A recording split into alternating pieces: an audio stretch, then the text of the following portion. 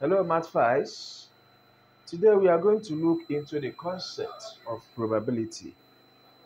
Yesterday I was watching Chelsea and the West Ham, and I thought Chelsea is going to win the match. But to my greatest surprise, West Ham won the match.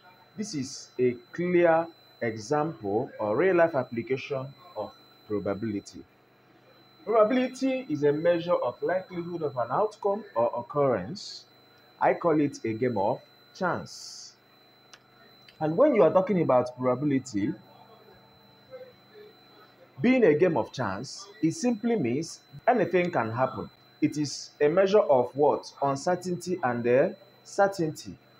And its formula is number of possible or expected outcome all over number of total outcomes. All right. Take for instance, in a bag, I'm having 6 balls, and I'm having 2 blue balls and 4 red balls. If I dip my hand inside the bag, I can get either blue or red.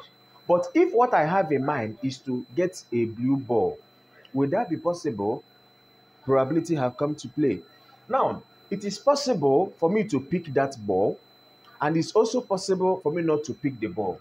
Hence, for me to find the probability of me picking the ball is going to be number of expected outcome or possible outcome, which is these two, all over total outcome, the balls we have, which will be 2 all over 6.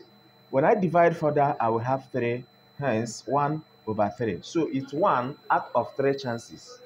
But come to this red, I have more chances of picking this red ball, more than 2. But that doesn't mean that when I dip my hand inside the bag that I'm going to get red. I may also get blue. This is a clear example of what happened yesterday between West Ham and Chelsea. Everybody thought that Chelsea is going to win, but West Ham, they won. Okay, now let me give an algebraic representation of this very thing. Like for instance, we have 2 blue balls and 4 red balls, and you know that the probability of me picking a blue ball is equal to 2 all over 6. That is P of blue ball. Then P of red ball will be equal to 4 all over 6. Now let me represent each of these with x and y. I'm going to have x plus y will be giving me equal to n, where n is equal to 1. And in this algebraic term now, I can choose to divide both sides by with n. I'm having n here, and I'm as well having n here, having n here also. You can see that this will make me to have x all over n plus y all over n will be giving me 1. Now looking at this, when I'm sure that the probability of me picking blue ball is 100%, it means that this P probability of picking a blue ball will be equal to 1 or will be equal to n. Hence, take for instance, we are going on this x all over what? N.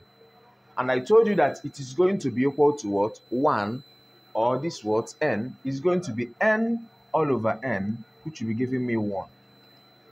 But if I'm very, very sure that I'm not going to pick blue ball, I'm sure that I'm not going to pick blue ball, my x will now be equal to 0. Hence, I will have 0 all over n equal to 0. This is mathematical proof and also giving you the proof in real application.